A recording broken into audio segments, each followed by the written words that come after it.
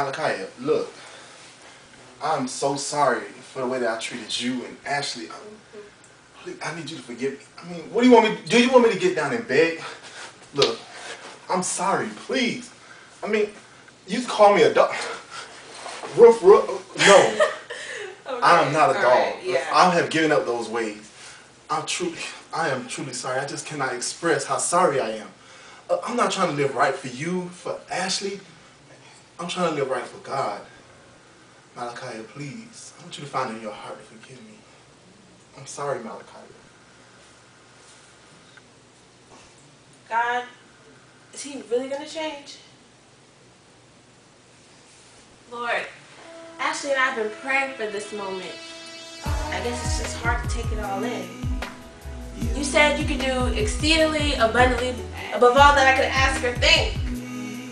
And this definitely fits the description. Lord, I thought I was ready to forgive him, but I guess it just hurts him for all this time. I don't know what to do, but I guess this is the time when I learn to trust him. Let's get together and rally around the things of the Lord. Monday, Tuesday, after leaving the door. I'm so sorry. I have never been so serious.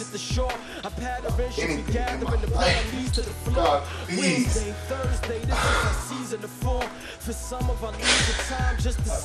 I need you to Malakia, find it in my heart. Forgive me.